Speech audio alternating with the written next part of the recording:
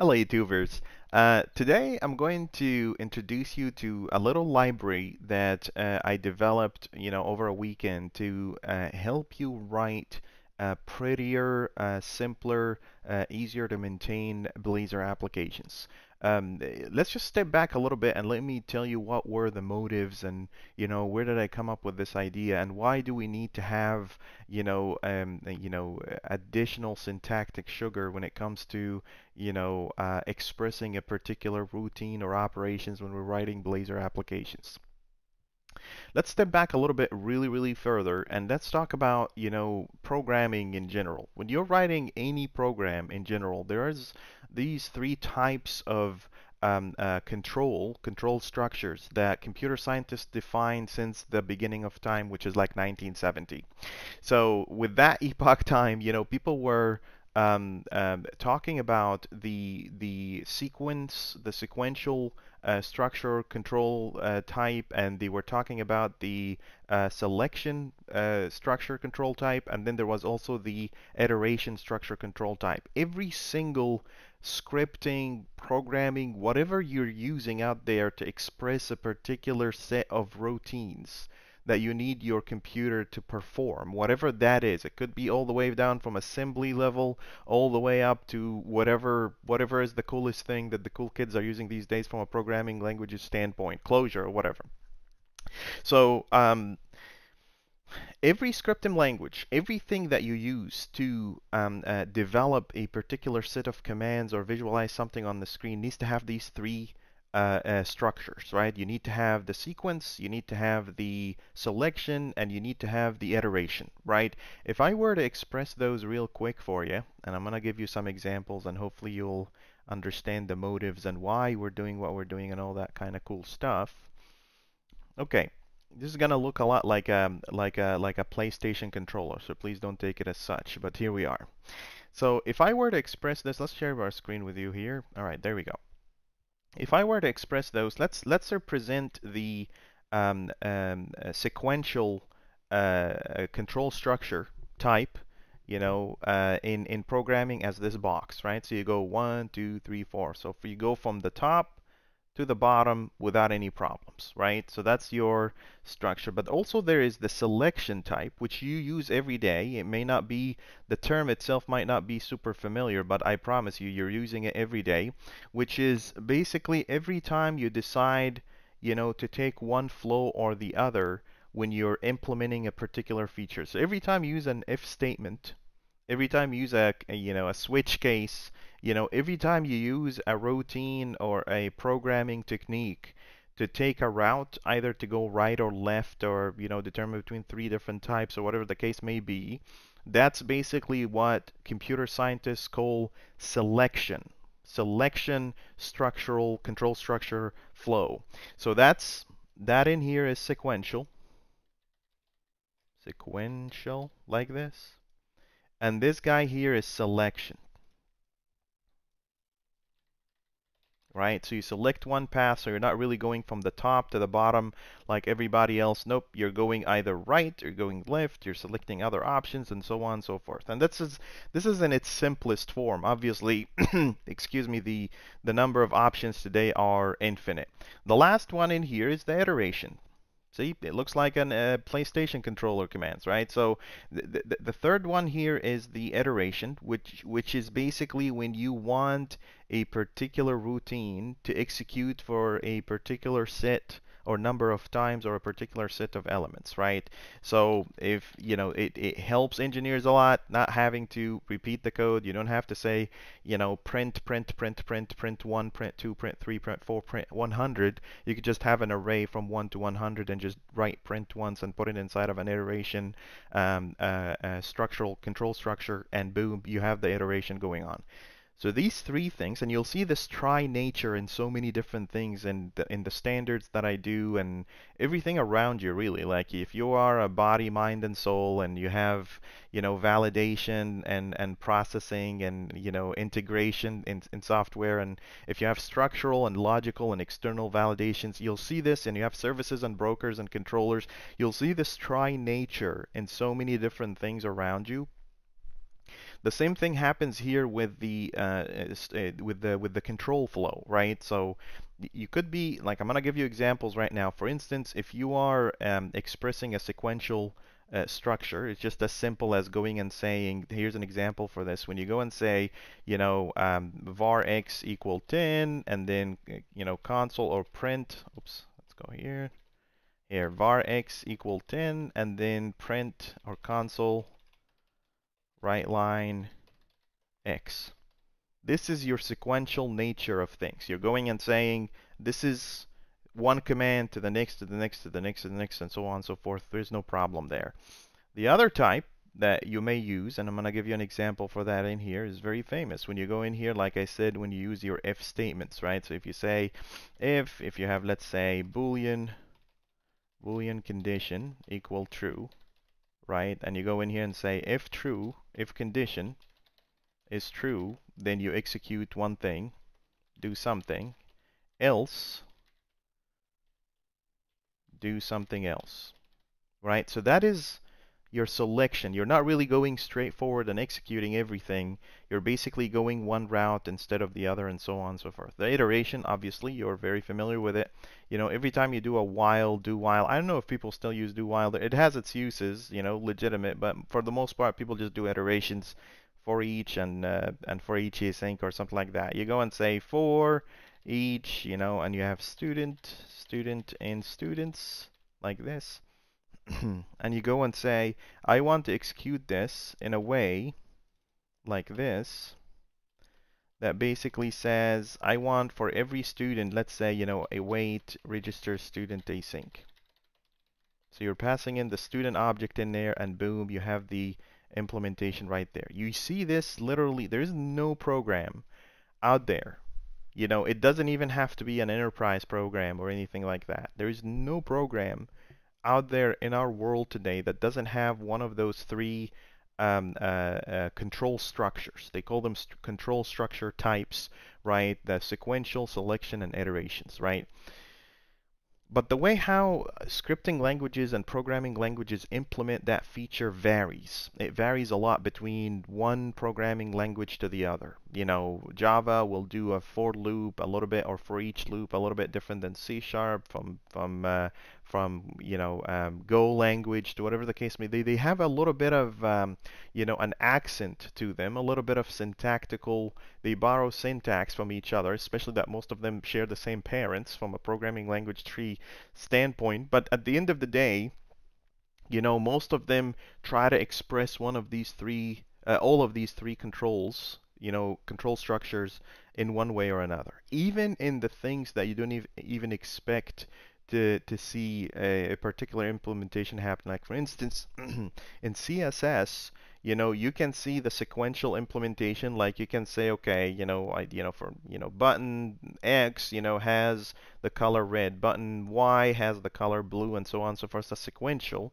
But CSS also tries to implement, especially for web development, has the ability to do iterations. Like for instance, when you go and say every element that's called button, have the background color of it to be red, for instance.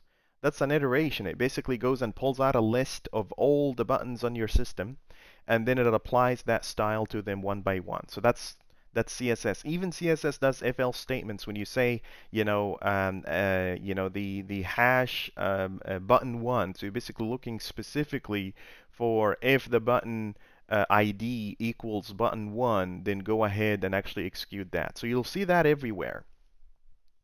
The only language per se, could it be scripting, markup, programming, whatever you want to call it, the only language that actually doesn't allow you to do that kind of control in a way, right, in a very straightforward way, is the markup language. The markup language doesn't actually give you that kind of flexibility where you can go and say, I want to present a condition, and whether that condition is true or not, I want to switch between one aspect or another. I'm going to show you an example, and then I'm going to show you what the solution for that may be. Let's go ahead and create a new Blazor application in here.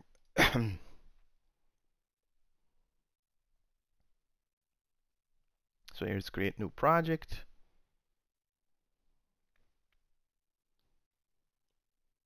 There we go. And then I'm gonna create a Blazor application, and then I'm gonna select a Blazor app like this. I want to make sure that it's C# app. Yep, that's C# app, and that's server side. Okay, perfect. And I'm gonna go ahead in here and say PrettyBlazor demo.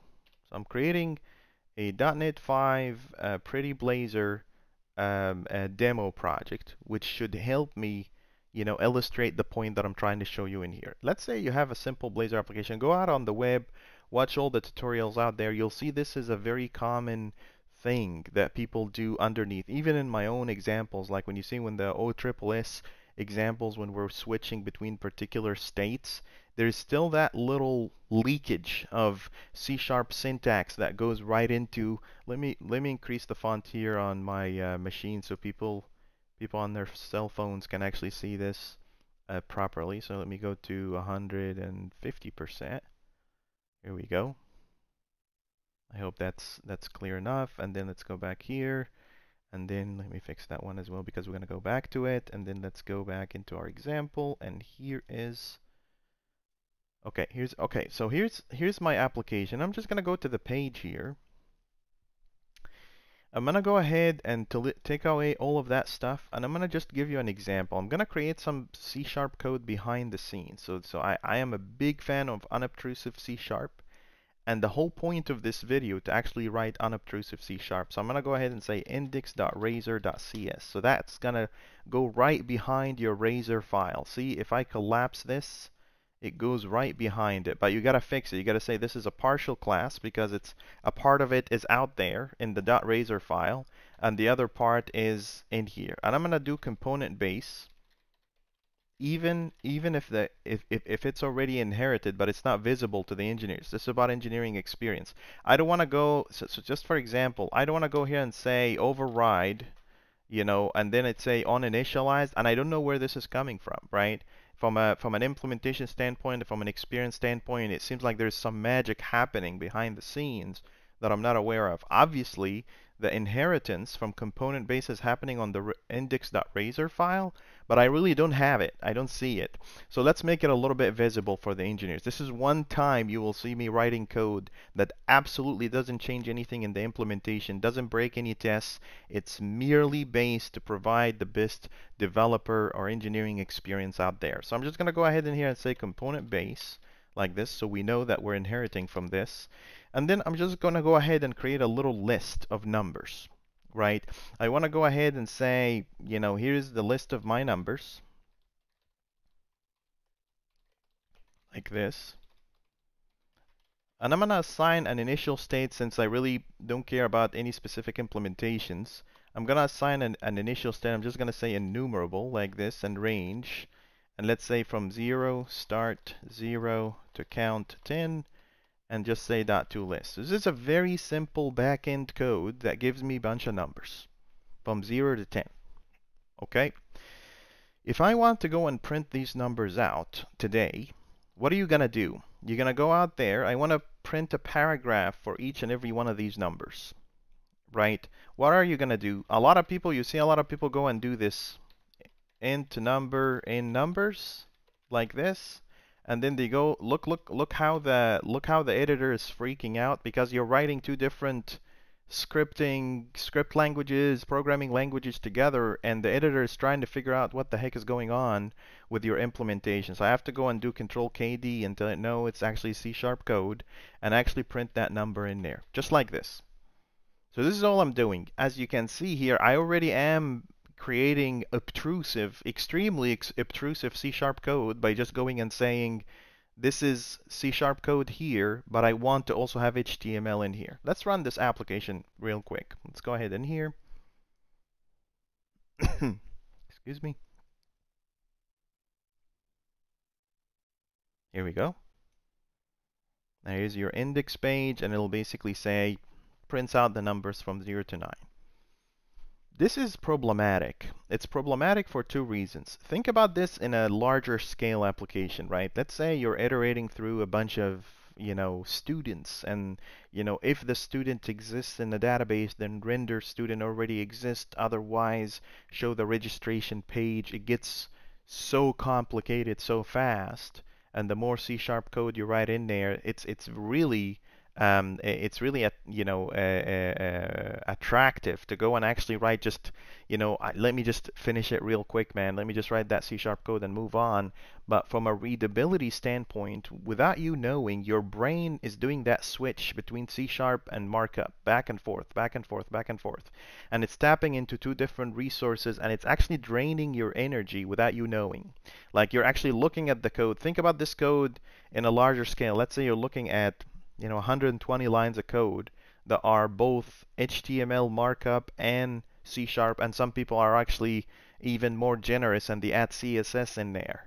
That's definitely that definition of a salad spaghetti code. You're looking at it and everything is really hard to understand because you have to do that switch. Your brain is doing it in a very short time, like in a femtosecond. Your brain is doing that switch, but it's actually draining your energy. Think about it. Think about your cognitive resources as a phone battery, right? It's a phone battery. And the more complex operations you're doing, unnecessarily, because it can be simplified, the more complex operations you're doing with your brain, the faster it is for you to get tired and not be able to accomplish a particular task. It'll make your ability to focus, it takes away from your ability to focus, and eventually it'll just put you in this state where, ugh, I can't get anything done. This is too complicated, or am I stupid, or what's the deal, right? No, you're not stupid. That's the case. The code that you're writing in is too complicated and it's draining your resources without you knowing. So this is problematic. It looks simple, but it's very problematic because you're writing HTML and C sharp and it's just a mess going on there. It gets even more interesting if I want to go and say, actually, don't print it like this. I want to put an if statement in here and say, if the number if the number is divisible by 2, then print one thing.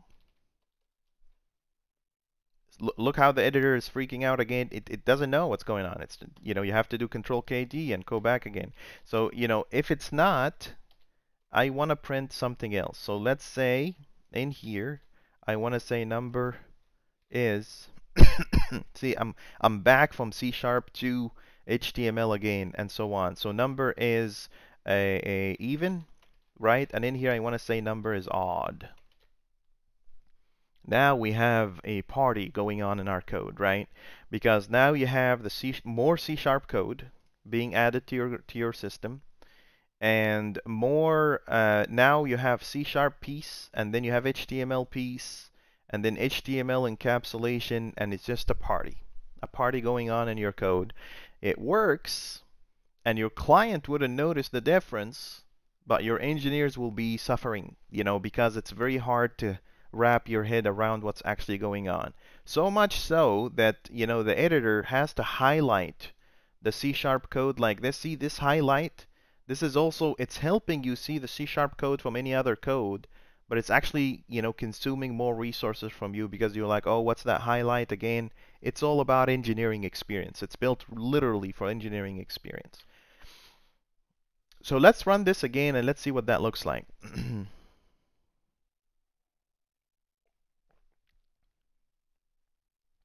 So it should print every number, and it should go and say, I don't know, there's a big religious war argument behind whether 0 is even or odd.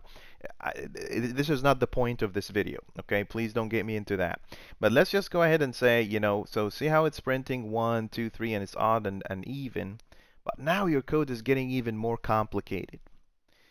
This is a very long-winded way of saying it looks like markup could use a little help to kind of reflect the nature of the code that I've just implemented in a more markup way.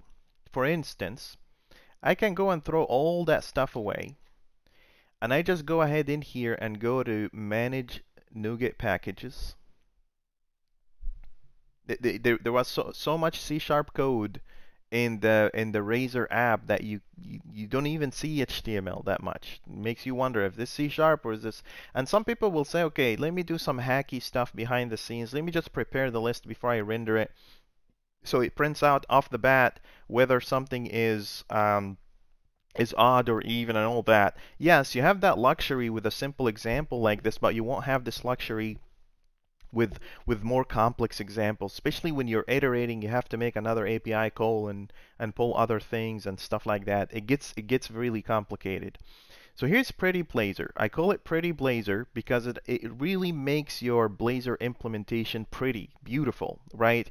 It makes it a lot easier for you to go and say, I want to express a particular implementation. I don't want to go behind the scene and start building, working with build trees and create components in the C# and try to render it on the front end. It gets too complicated too fast. It makes the engineering experience a little bit tough. Instead, let's just go ahead in here and call PrettyBlazor. In fact, actually, I would say if you're going to do it in your application, go to the general imports area here and throw PrettyBlazor all the way up here, because you're going to use it everywhere. And I hope you use it and it's useful for you. Look at this.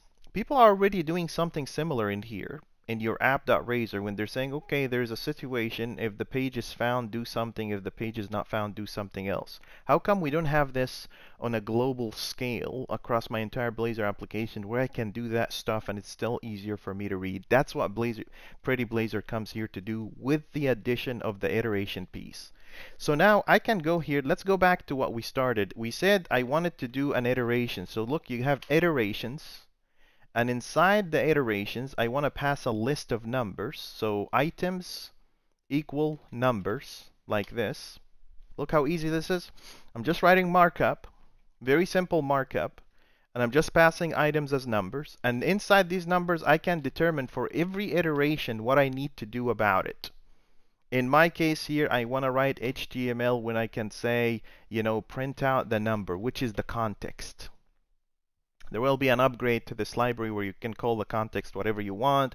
I've seen some people do really cool things when they go in here and say context equal number, like this, and now you can use number instead of context. You're basically assigning it to another variable within your component. But for now, you're printing out context. Context is basically the elements, every element that comes out of this guy. It's the equivalent of saying number, the number that you're iterating on. Does this work? I just wrote, markup. I didn't write any C# code. I just expressed the rendering implementation that I wanted to do purely through markup. How does that look like? Let's go and run this again. Here we go. Look at this. Oh, I forgot. Why did I put that in there? So let me take that out and let me run this again. Look at this. It's iterating through each and every number in your list, and it's doing this amazing work of producing the exact same result that we had. The only difference is that in a more complex situation, it's much easier for you to read iterations, iteration, and then read your context, rather than going and actually writing C# code where it doesn't belong. Right? This is called unobtrusiveness. Unobtrusiveness, meaning obtrusive, meaning that you're abrasively engaging in an area where you shouldn't be.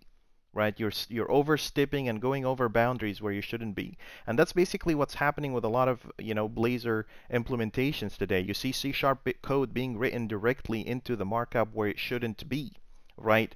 Instead, this is a simple implementation that allows me to iterate. But let's take this a little bit further. I want to go print is even, is odd. How does that work out? I'm going to go inside my iteration for every iteration like this and go and type condition. Look at this. Condition, like this. And inside that condition, I'm going to determine a couple of things. First of all, I want to know my evaluation. What's my evaluation? My evaluation is that my context should be divisible by 2. Like this. So every number, if it's divisible by 2, what happens? If my number is divisible by 2, then render match, and if it's not divisible by 2, then render not match. Look at this. So what that basically means, obviously, in a real life application, you don't want to leave that hanging in there. You want to put that back in a method or something in your backend, right? Because we don't want to write the whole, that's the whole point of this video, and the whole point of this library is not to write C# code in your HTML, in your markup, whatever the case may be. So if it's a match, I can go ahead in here, look how it's all smooth, very smooth. You can just look at it like this, and I can go here and say, well, context is, right, if it's a match, then it's even. Otherwise, then context is odd. Look at this. So now, look at your code in general. Your Blazor code is much cleaner. It's prettier because now you can see the order of things without you having to think too much about, oh, is this an if statement? Does this belong to the C# or markup? But talk is cheap, right? Like Linus Torvalds says, talk is cheap, show me the code. I say show me the implementation, show me how that works out. So let me run this and see what is this theory. Maybe it doesn't work. Let's see what this looks like. Here we go. Here you go. 0 is even, odd, even, odd, even, odd, and so on and so forth. Right? A simple open source test-driven library that helps you write proper complex C# code. Someone might say, what if I want to have if this, else if this, else if this, and then at the end I want to do else, right? Someone want to do it this way. Absolutely. If you want to do it this way, you can simply just put condition match, condition match, condition match like this sequentially. So you can have as many condition match as you want like this. See, it's all markup. And then at the very end, if you're done with all the options, and go ahead and say if it's not a match. Done. This is a very basic library. This is the very first version of this library. I'm going to push the code in this particular repo for you, and I'm going to put it in the description area. But let's just jump real quick to the open source, the GitHub repo for this. I put in here all the details that I could possibly gather for you about the theory behind PrettyBlazor, why I'm building it, why it's built this way, and what's the usage of it. You can see the tests for each and every component. It only supports iterations and conditions, which is the only two pieces left to have a fully functional, structurally controlled type that can actually support this. You'll see some weird stuff in here, like you'll see render fragment, create render fragment. I'm basically creating fragments on the fly with C#, so I can write a C# code. Not a big fan of doing that. This is why we build libraries like these. So, you know, the back-end code of it might be a bit complex and the testing of it might be a bit complex. But from an implementation standpoint, it should be really, really simple. Like in the condition area, the condition area takes an evaluation and render fragment. Match, not match. Just as simple as that. You can pass literally whatever you want in there. No problem in there. These are your parameters, and you can test them. You can actually, you know, it's built for you to be able to test drive a development with them. And the iteration one is a little bit more interesting, because the iteration one in the back, you're taking a render fragment with a type, so whatever that type may be. But then at the same time, you also have the items, and what you can do in here, from a implementation standpoint, look at the iteration. It takes a type parameter, and for every type it iterates. So it tries to abstract away this ugly stuff where you have to actually write C# code in Razor. It does it itself, but it's trying to abstract that away from your commercial applications, so you can write literally PrettyBlazor applications. That's basically the purpose of this library. Remember this, you know, this library is not built to make your code faster. It doesn't have any impact whatsoever on your clients, the consumer of your web applications today. No impact. This library is built specifically for you as a developer, engineer, someone who is building software, to make your code much more comfortable to look at, to make it easier for you to look at hundreds of thousands of lines of code without getting your energy drained so fast. But it's still your responsibility to write simple code, right? This is just a library to make your code pretty. But if you put too much of pretty products on, you know what's going to happen. You know, it's just going to run out of control, right? It becomes very hard to maintain and digest and all that kind of stuff. So that's pretty much it. I'm gonna put all the links, for the open source, for the open source project, for the NuGet package. It's available today on NuGet with .NET 5. Let me know if you need it in any lower environments. I'd be more than happy to do it in .NET 3 or 3.1. Although that .NET 6 is coming out now for long-term support, so you probably wanna get up to speed with these new libraries and all that, and take advantage of the cool things that Blazor is offering you, like dynamic components with .NET 6 and all that kind of stuff, which we talked about in a previous video. But other than that, that's pretty much it. It's for you to simplify your experience, to make your life easier. Let me know if you have any questions, comments, or concerns at all. The whole point of building stuff like this, mostly I build these libraries to help me with existing projects that I have. The only difference is that I like to share this with the rest of the world, so you are also able to write pretty applications while I'm writing. So the experience and these libraries that I build, they're actually coming from a real need that I have in real life enterprise level projects that I'm working on at the moment. And I say, while I'm at it, here's my tools. Go ahead and try to use it, and hopefully it'll be useful to you. And feel free to improve it, contribute to the project. Open source is one of the most beautiful things humanity ever invented, and I'm more than happy to be a part of this big community with everybody else. That's pretty much it. If you have any questions or comments or concerns, please feel free to drop a comment in the comment section, and don't forget to like and subscribe. Thank you for watching.